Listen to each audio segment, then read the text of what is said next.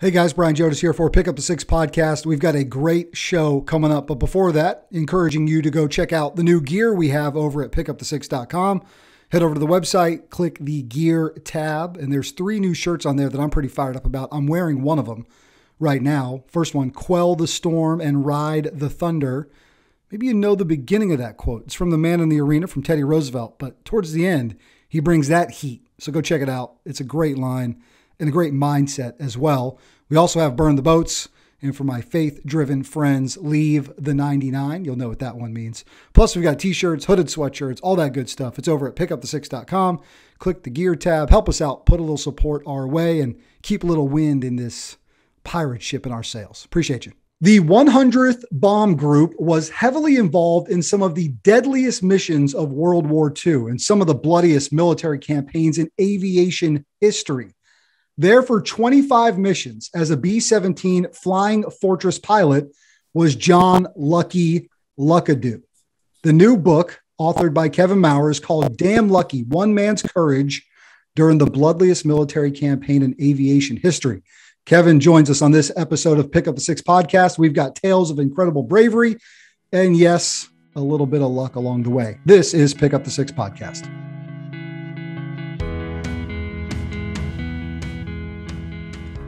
Kevin, my friend, good to see you. Good to hear from you. Thanks for joining us. My pleasure. Thanks for having me. It is April the 19th. New book out today. Damn Lucky, about a man that statistically shouldn't have made it through half of these missions. So I know it's an exciting day for you, man. So first of all, congratulations. Best of luck as things get rolling here.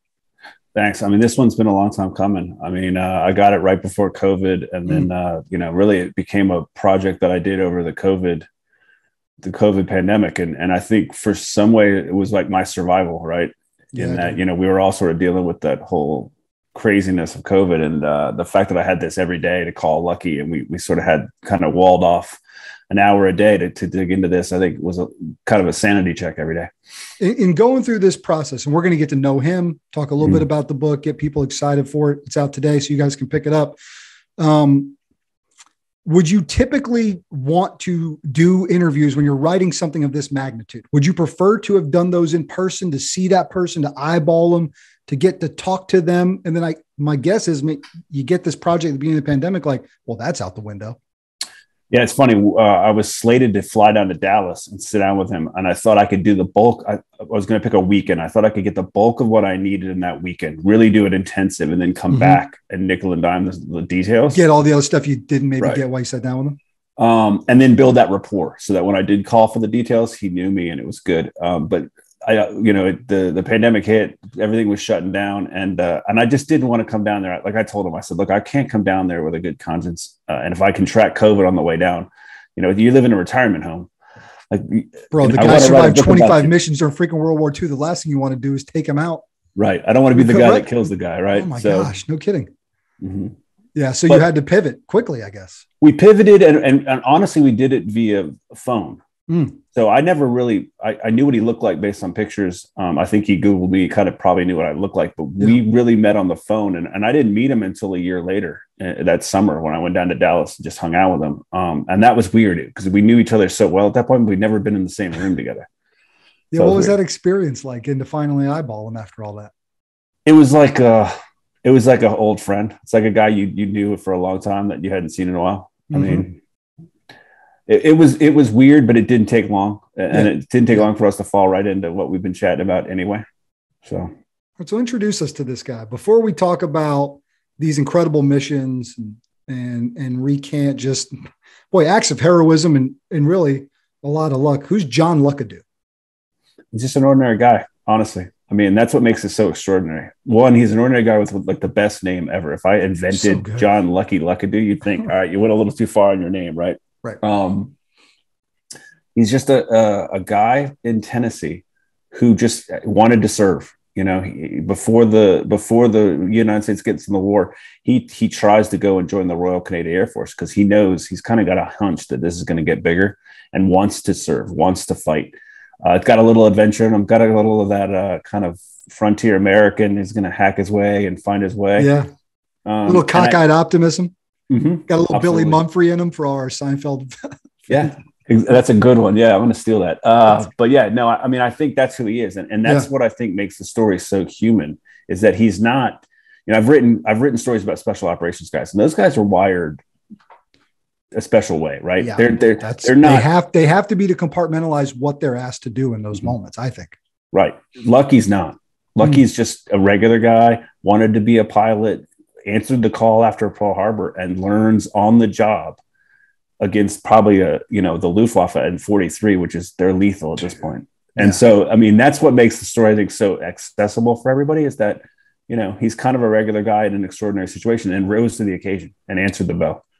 I think, we throw around, not lightly, I mean, it's a term we've dubbed them with as the greatest generation. And I think a large part of it is because of those stories of coming out of the woodworks, just coming out of everyday life, and sort of regular guys like this John Luckadoo, who, like you said, is just a kid from Tennessee who feels so called. He's literally like, I'm going to go join the Royal Air Force, because there wasn't an option for him yet. Finds a way there. I think we called him that because they had to do some extraordinary things through horrendous battle and combat like we'd never seen before.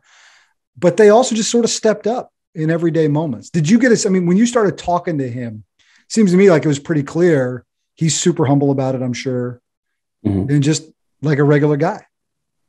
Yeah, it's interesting. I've done 2 books now in World War II, and interviewing World War II veterans, it's different, right? Because we grew up in a time of movies and TV. So when you ask a modern veteran, like, hey, so that time, what happened? He'll give you a great story, and he'll tell you what he was smelling and what it looked like, and it's real cinematic. Lucky doesn't tell stories that way. He tells them very matter-of-factly, got in the plane, here's what I had to do, did it, came back, right? And so it took us a long time, and it took me a long time to kind of, all right, go back now. What did it smell like? To get him to kind of give me the texture, right? But I think part of that too is that he didn't, for 50 years, he didn't talk about it. So for him, this wasn't a story. This wasn't a story to him. This was something he experienced and then processed and had put away. And now I was dragging it out of him. So what happened actually about 6 weeks into the process, he had to take a break.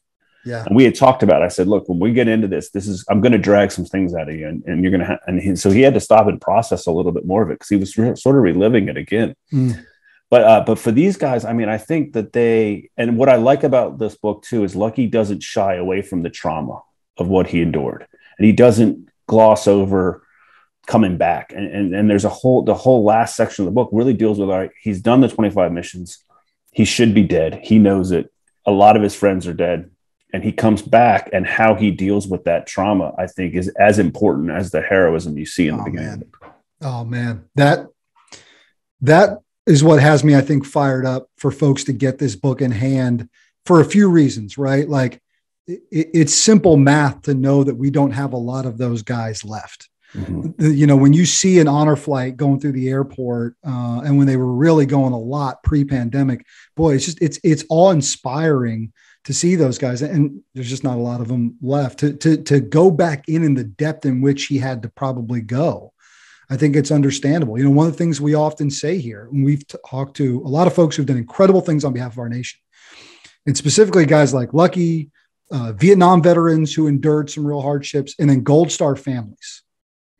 We don't take for granted what it takes to have to go in and do that. I'm getting a sense you probably felt that a little bit with him through the process of having to dig back into this. I mean, it's some of the bloodiest military campaigns in aviation history. And it's easy enough, right? Air quotes, for me to read that. But for him to have to relive that and tell that to you so you can put it down on paper, that's quite a process, I would think. Yeah. I mean, and I think, while I agree that the Greatest Generation is probably a good title for them, I think sometimes that puts them on a pedestal, and we forget that they're human beings, and they had to do some extraordinary things, and they went through some extraordinary stuff. I mean, I wrote a book about Corregidor too, and what happened on that island was unbelievable. So I think the courage that Lucky shows in this book, not only in what he did, but also in opening up like he does, and kind of exposing a little bit of like, this is who I was when I left, and then this is who I was when I got back, and it colored my whole life, and what I did and the choices I made. When I returned to the United States, all are predicated on what I endured and what I sacrificed to get there. Okay, we're going to learn a little bit more about this 100th Bomb Group right? The things they went through. Kevin, for you to go through those experiences personally, how much do you gain from that process? And how much of that stays with you for weeks, months, years, forever? I think all of it. I mean, especially when I've written books for veterans where I've had to write it in the first person, and I end up stealing lingo from them, or I steal, some of their phrasing. Sure. So all of it is sort of echoes. But for Lucky, I think the thing I most take away from Lucky is just how genuine he is, and how he's just a good guy, right? I don't know another way to put it. It's just again, you read his name on paper, like, sounds like a good guy. Yeah, he's just a good dude who doesn't seem like he's too wrapped up in himself or any of this. I just feel like he's a guy who served and then came back and built a life, and is content and happy with all of it. And I kind of want to be that. He's calm too. That's the other thing. When you see him in person, he's real calm. And I kind of would love to mirror that more, that kind of energy, because there's a calmingness to it too. I don't know. That's what I take most away from Lucky. 25 missions in a B-17 in hostile territory. That calmness likely served him well. Maybe it kept him in the fight.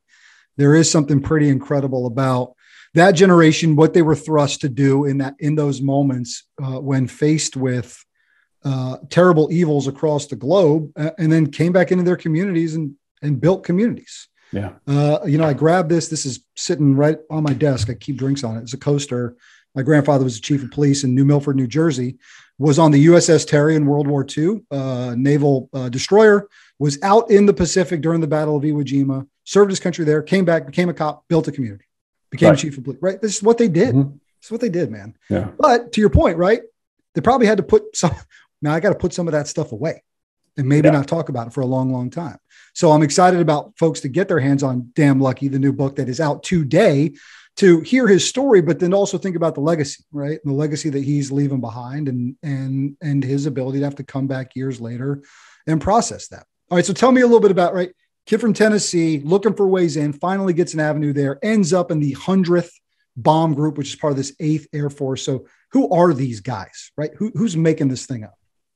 Man, the 100th bomb was kind of an interesting bomb group, right? The bloody 100th is what they end up getting because of the losses. When Lucky gets there, they are sort of down on their luck. They messed up their training mission. They were supposed to deploy earlier. They screwed up the final check, so they had to get recycled. And the whole bomb group lost all of their co-pilots. So when Lucky graduates from multi-engine school, he gets sent straight to the 100th Bomb Group and to replace these pilots that they cycled out, because the group had trained for so long that the co-pilots had as many hours as the lead pilots. And in some squadrons, they had more hours than the lead pilots in some squadrons. So they moved these co-pilots out to be lead pilots, I guess, and they moved Lucky's guys in. And so Lucky and his 43 classmates arrive at the 100th Bomb Group and have to learn how to be co-pilots on the job. They've never flown a B-17. They've never been in. Dude, this is what's so wild to me. Like, they're literally learning it as they go. Yeah. He'd never flown a plane with more than 2 engines. Jeez. Ever. B-17, big dog. Now he's in a B-17 with 4. Yeah. Right. And he's second in command of a 10-man crew. Wow. And so when he gets there, the crew he's on, led by Glenn Dye, they don't like him. One, they really like the co-pilot, and 2, he's a jinx, right? They're getting ready to deploy, and this new guy doesn't know anything. New guy comes walking in. Yeah. And so I think he ends up enduring probably some pretty terrible hazing, and he has to really police his six a little bit as he's preparing to then learn how to do his job and go overseas. But this is the thing about Lucky's story is it's got such great novelistic moments where he eventually, and if I made this up, it'd be too convenient. He eventually is thrust into a position where it's up to him to get the crew over to England, and that's where I think he earns his bones at that point, and that's when he becomes part of the crew. And then once they get there, Glenn Dye is determined to get in and out of this mission, and so he volunteers for everything. He gets that crew rolling, and they end up not having any time at that point. It's like they're just churning, and so. But I think the moment where Lucky proves himself is when he actually flies them to England. And that's a pivotal moment in his story. And they're like, all right, this guy's legit. And there's trust that they're earning trust along the way. You're throwing into that bucket of respect, right? You keep filling that bucket up. And oftentimes it takes action, not words. Seems like it took this action from him. Yeah. They know this group, meaning the other guys, the bad guys. Yep. Right. They know about this group. They're on the radar. Access Sally knows them by name. What does she say to them? What's their perception, right? They've got a reputation. What do they know about? Well, this is my favorite part because she calls them out by name. She tells them this isn't their war and that they don't have any business being over there. And my favorite part is when she says your girlfriends and wives are being romanced back in the States. I love that line. Well, she's trying to break them down. I love that line. But she ends it with, but as long as you're here, we're going to teach you a lesson. And I think, Lucky was big on this aspect of it where he said, they did teach them a lesson because at this point, the Luftwaffe, had been at war since 1939. They'd fought the Russians. They'd fought the British in the Battle of Britain. This was a seasoned force that they were fighting. And Lucky was still learning how to fly a B-17. So you take American crews that have no combat experience. And one of the things I asked him initially, I said, on that first mission, did you go around the base and talk to people about what they'd seen? And he said, no, because we hadn't seen anything yet. So they take off and have no idea. Nobody can say, hey, this is what you need to think about up there. They all learned it on the fly. So then if they're out experienced, so to speak, right? Maybe we're not outmanned or outgunned or anything. We might be able to match up with them plane for plane. I don't know, but they're out experienced. If statistically they'd be lucky if you made it through 10 missions, let alone 25. What ends up being the difference for them? What is it that puts us over the hump? Honestly, it was a nation that rallied around a cause, and we could out-manufacture them. So the Germans, when they would lose a pilot, it was harder for them to replace that pilot because they were under constant pressure day and night of bombing. Mm-hmm. They're fighting a war, and they couldn't replace pilots or equipment as fast. Americans, we could mass produce. I think the B-17G, which comes into production because to answer some of the Luftwaffe tactics, they produced 8,000 of those by the end of the war. I mean, Americans were producing planes faster than the Germans could shoot them down, and we were training crews faster than we could shoot them down because they were in the United States. They were safe, and then you could get them over there. Yeah. But on the flip side of that coin is if you're one of those crews or you're flying those missions, you're a guinea pig. And they really were. Lucky, and his men and his crews were guinea pigs in an experiment to see if precision air bombing would work during daylight. And that's really the sin of it.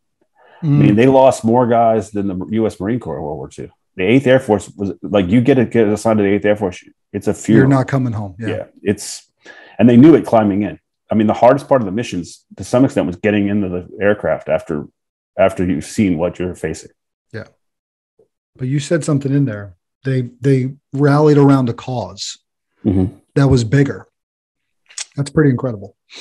Without giving away all the great moments, tell me about this guy. I mean, there must be multiple moments, but give me one good one where really Lucky comes into play, where they're like, that shouldn't have gone that way.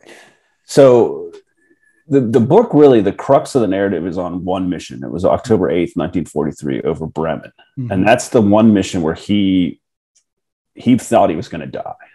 And so we really slow everything down and tell that mission in detail. But one of the things he carries with him every time he goes on a mission, he's got a Bible that he wears in his breast pocket that was creased by shrapnel.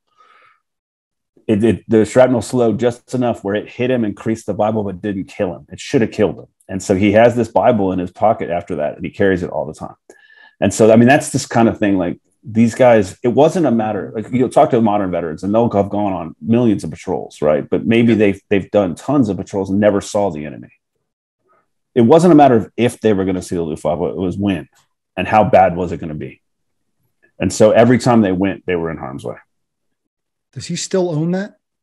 Oh, yeah, he does. Yeah, he does. Yeah. Man, I'm almost at a loss for words, Kevin, to be honest with you. Like, I've just kind of taken it all in. I can't wait to get my hands on this thing and dig through this book and lean into those moments and think about what they've been through, what he went through, and just that incredible tenacity, right? To kind of stick with it, especially when you climb into the cockpit. I mean, odds are you're not coming back out of that. I mean, you've heard modern veterans talk about this too. You know, they don't fight for the cause; they fight for one another. And I don't think that could be more true than a bomber crew, right? Because you're 25,000 feet above the earth. You are probably the most hostile battlefield in the whole war. You're relying on an antiquated B-17 at this point, right? Because it was built in the mid 30s. By the end of the war, it's obsolete, right? It's not pressurized, so it's negative 40 or 60 degrees. Mm-hmm. You can't breathe because you need oxygen, right? You can't touch anything without a gloved hand, or it's going to stick. Yep. You can't fly, right? So if you get shot down, you're dead, and the plane has to get you there. And you and all of your friends on the other planes, so it's 10 person per aircraft. You're all relying on one another to get through. And if one guy doesn't do his job, the whole thing's going down. Let's tell me a little bit before we wrap it up about sort of the aftermath, right? And his ability to have to compartmentalize a lot of that for most of his life, build his family, work in his community, to peel it back. What did you see out of him? What did you feel out of him as he was digging back into that? It's interesting. I must have asked him this question a bunch of times, but I wanted to hear about what did he do when he wasn't flying missions? What do you do when you're not working? And he just said, I read and I went to the officers club. He said, but that's it. So I said, well, who were your friends? Who did you hang out with? Tell me about some of those guys. And towards the end, he didn't. He kept everybody at arm's length because it was just too painful, right? It was too hard. And especially there's a thread that runs through this that I didn't anticipate, which is his buddy, Sully Sullivan, who they both decided they wanted to go to the Royal Canadian Air Force, but only Sully goes. And Lucky ends up running into him when they're both in England together. Oh, really? They didn't know they were going to see each other. They just randomly ran into each other. Yeah. Sully leaves. And then about a year later, Pearl Harbor happens, and then Lucky gets in. And so they bump into each other, and Sully comes to visit Lucky, and Lucky goes to visit Sully in London. And they do a night in London, which is probably my favorite chapter, because it just sounds fun. And it's two guys just kind of running through London. But what struck me about it, though, is that, you know, what happens to Sully he never shakes that. And when he comes home, he has to deal with what happened to Sully. And Sully becomes really important because most of the guys, you know, you'd be in a full mess hall, right? A full defect, and you'd fly that day, and you'd come back and be one or two tables of guys, and that's it. Everybody else is gone. Either they're prisoners or they're dead. But there was never any closure. And I think that's the hardest part for Lucky, is that he said, you know, we never knew what happened, and we hoped that sooner or later they'd pop up on the POW list, but you know, sometimes they didn't. And so dealing with that idea of here a minute, gone the next, I think it forced him to push people away. And so he just didn't have strong bonds, particularly outside of his crew. And then when his crew gets done before he does, when they go home, he's sort of kind of a lead pilot that floats around. Then he becomes the operations officer. And he kind of floats from mission to mission, but he doesn't have that sort of strong organic unit that he could bond with. And so that just pushes him farther to the edge, I think. So he has to process a lot of this on his own. He doesn't have a co-pilot or a crewman that to hang with. He doesn't have a gang to hang with. So I think that also, changes the way he mentally handled some of it too. What's he end up doing? You might have said this before, but what's he end up doing when he comes back? Once that's all said and done, what's the rest of his life look like? He comes back, and then he wants to be an Air Force officer, but realizes that if he stays in the Air Force, there's probably a good chance he's never going to go to college. And he left the University of Chattanooga to go to war, and he wants to get his degree. So he ends up resigning his commission. He had a chance to go to Stanford, but because of some bureaucratic stuff with the Air Force, he doesn't get to Stanford. But he goes to the University of Denver, and he gets done with that, and he becomes a developer down in Texas. And he just literally builds communities. It's crazy, man. The way that just life, the path comes before you. This kid from Tennessee ends up going to the University of Denver, and then his whole life after that. It's amazing. Name of the book is Damn Lucky, One Man's Courage During the Bloodiest Military Campaign in Aviation History. His name is Kevin Maurer. He's the author of the book, and got a chance to just get to know and build a real friendship and a bond with John Luckadoo, who is part of 25 missions in the B-17 and through some of the toughest battles. When folks read this thing, and guys, it's out today, right? Just came out today, so you can go pick it up. What do you hope their ultimate takeaway is from it? I mean, honestly, let's start with the easy part. I mean, I hope they're entertained. I hope it's a story that they want to read and they'll remember. And then I hope they take away just about the decency that Lucky, the price of service, and that idea. Like, one of the things we talk about a lot in the book is he's stuck, right? Embrace that suck. You got to embrace the fact that you're there. You're not getting out, so you got to do the best you can. And then I think the last part is, we don't have to debate the political landscape, but it's divided. It's tough, right? It's a tough conversation to have, even with your best friends, right?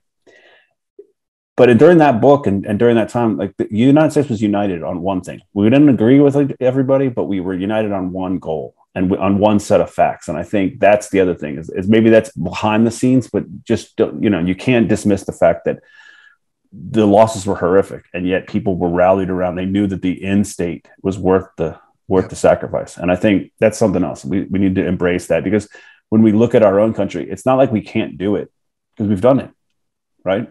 We just have to do it again. Yeah. That's a great point, man. That is a great point. And we were united for a common goal. You wonder, can we do that again? I think we can if we had to. I do too. I think we can. Kevin, man, this has been awesome, man. Thanks for sharing so much about his story. Thanks so much for sharing about your story too, and how it all kind of interweaves. And I know it's something you'll carry with you for a long time. Appreciate it. Hey, thanks for having me. I appreciate it. Absolutely. He's Kevin Maurer. He's the author of the new book, Damn Lucky, out today. One Man's Courage During the Bloodiest Military Campaign in Aviation History, the story of John Lucky Luckadoo. Thanks, Kevin. Thanks. He's Kevin Maurer. I'm Brian Jodas. That's been this episode of Pick Up the Six Podcast.